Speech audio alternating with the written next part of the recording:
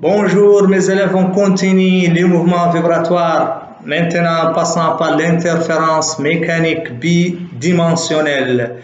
Pour un milieu bidimensionnel.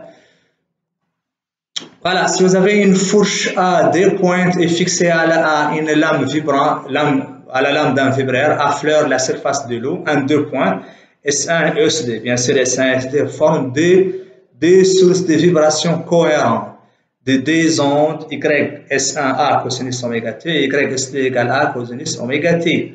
Vous avez S1 et S2 sont deux sources de mouvements vibratoires, S1 et S2. Pour un point M de la surface de l'eau située à la distance D1 de S1 et D2 de S2, la source S2 reçoit simultanément les ondes de S1 et S2. Voilà, pour l'équation YS1 égale A cosinus oméga T moins D pi C lambda D1, l'onde située à la distance D1 par rapport à S1, et située à la distance D2 par rapport à S2. Donc YS2 égale A cosinus oméga T. Donc, oméga T moins D pi C lambda D2. YM, donc le point M reçoit simultanément ces deux ondes. YM, donc Y1M plus Y2M. En ajoutant ces deux équations, vous pouvez trouver l'équation suivante. Y égale A cosinus oméga T moins D pi C lambda D1 plus cosinus oméga T moins D pi C lambda D2. Or, vous avez l'équation trigonométrique cosinus alpha plus cosinus bêta égale 2 cosinus 1 demi alpha plus bêta cosinus 1 demi alpha moins bêta, ce qui nous permet d'écrire ym égale 2a cosinus pi C lambda D2 moins D1 cosinus oméga T moins pi C lambda D2 plus D1. Or, bien sûr, c'est la somme de deux équations sinusóidales nous donne aussi une équation sinusóidale ym égale a cosinus oméga T plus phi. Avec A représente l'amplitude égale 2A cosinus pi C lambda 2 moins D1 et phi représente la phase donc égale pi sur lambda 2 plus D1 ou moins pi sur lambda 2 plus D1.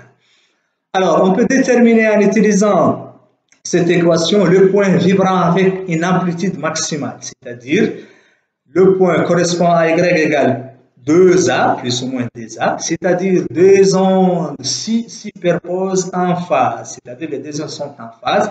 Dans ce cas, la différence des phases ou le déphasage delta phi égale 2K pi, avec bien sûr delta phi égale 2 pi sur lambda 2 moins 1 K élément de Z, ce qui nous donne que 2 moins 1 égale K lambda.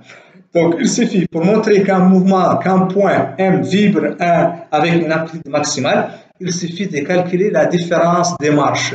2 moins 1 égale K fois lambda. K, un entier, donc élément de Z, et lambda, c'est la longueur d'onde.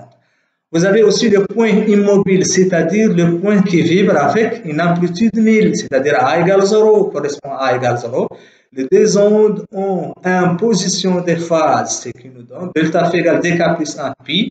En remplaçant le déphasage par 2 pi c'est lambda 2 moins 1 égale dk plus 1 pi, nous trouvons 2 moins 1 égale dk plus 1 lambda CD, c'est-à-dire la différence de phase. Un ce point égale 2k plus 1, c'est-à-dire le nombre impair fois la moitié de longueur d'onde, 2k plus 1 fois lambda sur 2.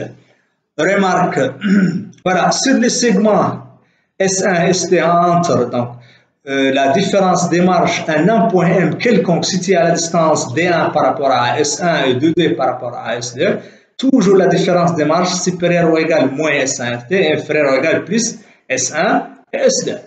Les positions des points sur un axe d'origine au milieu de S1 et D, comment on peut déterminer leur position?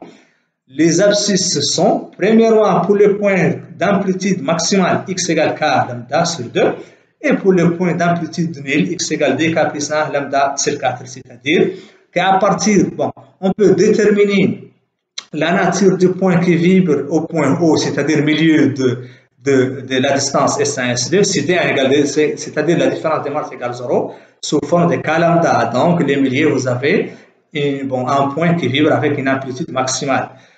Alors, pour les points situés à la distance x égale k, lambda sur D avec k, un élément de Z, premièrement, on peut déterminer si k égale 1, vous avez x égale lambda sur D, se trouve un point qui vibre avec une amplitude maximale.